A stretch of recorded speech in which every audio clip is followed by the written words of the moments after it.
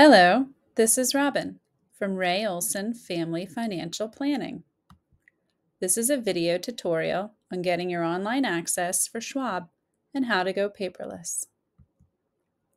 Once you sign up for Paperless, you will be able to go online and get any statements you need, including your tax documents.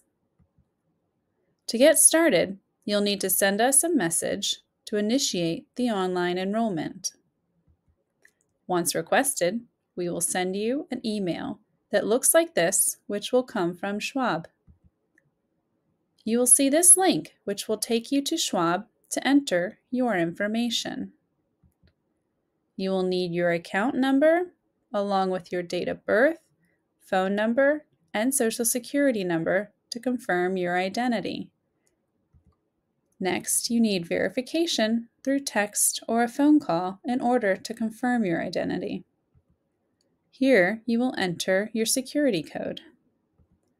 And then you should get this page, which allows you to create a login and a password. I suggest write this down. We don't have access to that information, and you'll need to call Schwab for help with recovery should you need it. Once you created the login and password, just click on Continue. Here you will need to review the user agreements and check the box for each before you can continue on to your account. Once you have done that, you'll be in your account. From here, you can click on Profile, go down to Paperless, click, and it'll take you to Paperless Preferences. Each account is listed separately. There is a Select All option, which simplifies this process.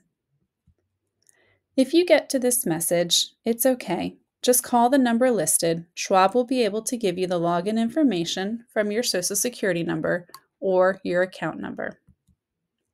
Okay, so now when you want to get back to the login page, we have made that easy for you.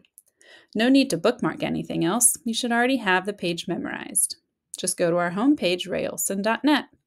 Go to the top right corner, and you will see Client Login. Once you've clicked Client Login, scroll down and you'll see all the important sites we use. There is MoneyGuide Pro for those who use that, and we have Goldman Sachs here as well. And of course, here is Schwab. Once redirected, you can enter your login and password. If you should need any additional help, please feel free to reach out to us at the office. We appreciate you taking the time to watch this tutorial.